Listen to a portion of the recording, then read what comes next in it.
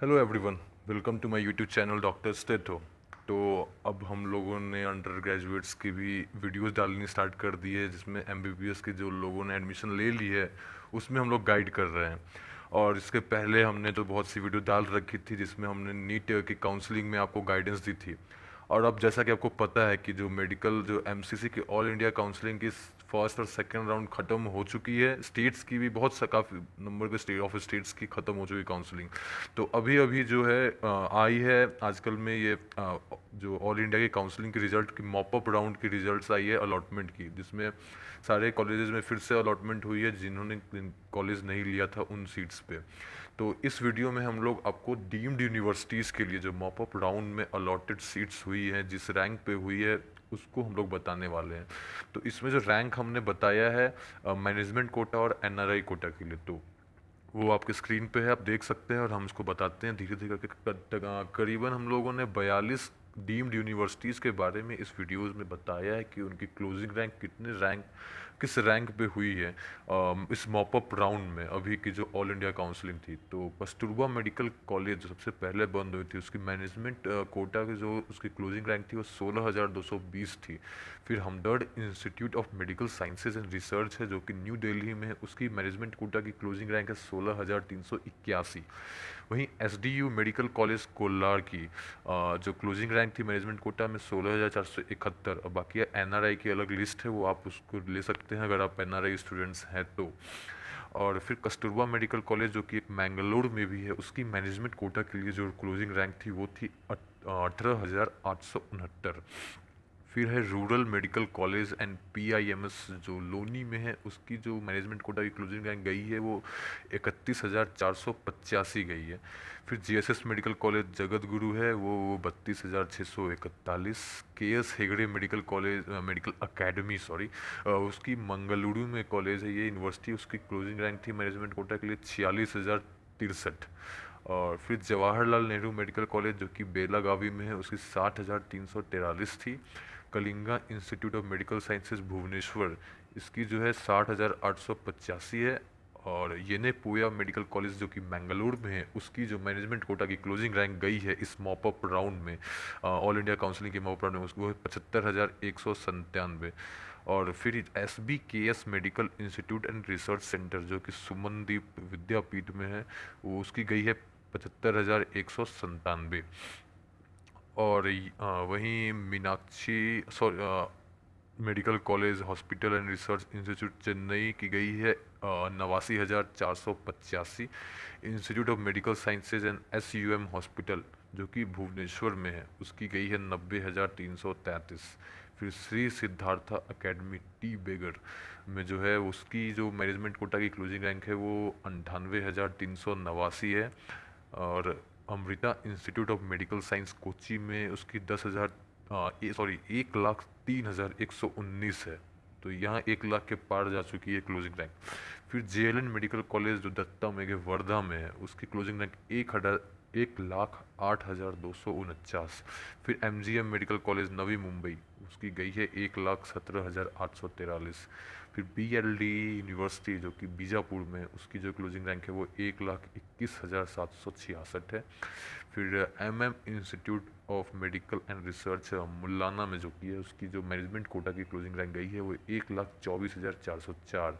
ये सब जो हम लोग बता रहे हैं ये अभी जो ऑल इंडिया कोटा काउंसलिंग के फर्स्ट एंड सेकंड राउंड के बाद जो मॉपअप राउंड हुई है उसकी अलॉटमेंट हुई है, और यहाँ पे क्लोजिंग रैंक इस कॉलेज की थी।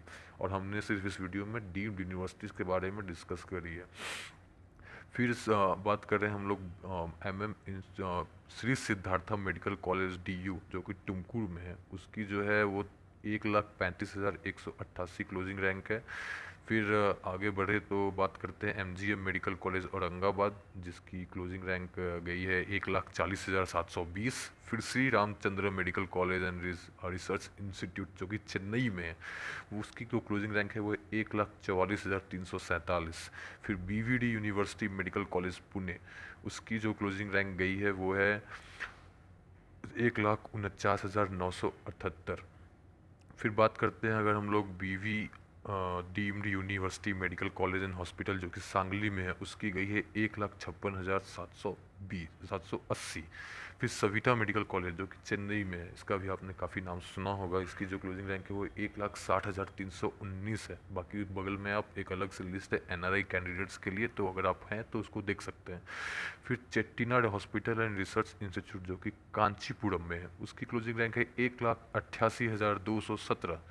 फिर है Vinayak missions medical college and hospital Karaikal में जो कि सिचुएटेड है, उसकी जो क्लोजिंग रैंक है वो 1,95,406 है।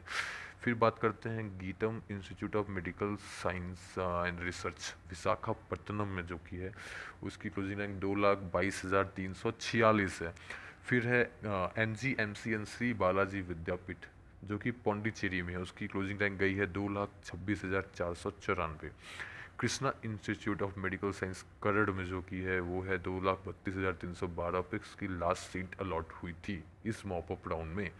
फिर VMKV medical college and hospital Salem में है, वो 2,33,034। Shri Sathya Sai medical college Kanchipuram 2,33,908।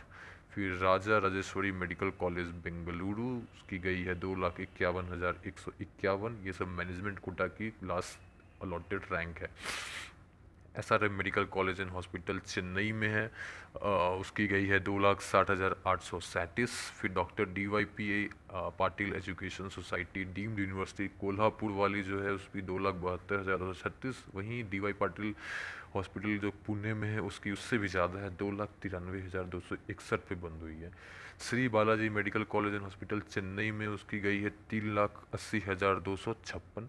फिर आरूपड़ी विडू मेडिकल कॉलेज एंड हॉस्पिटल जो कि पुडुचेरी में है, उसकी 3,38,077 है।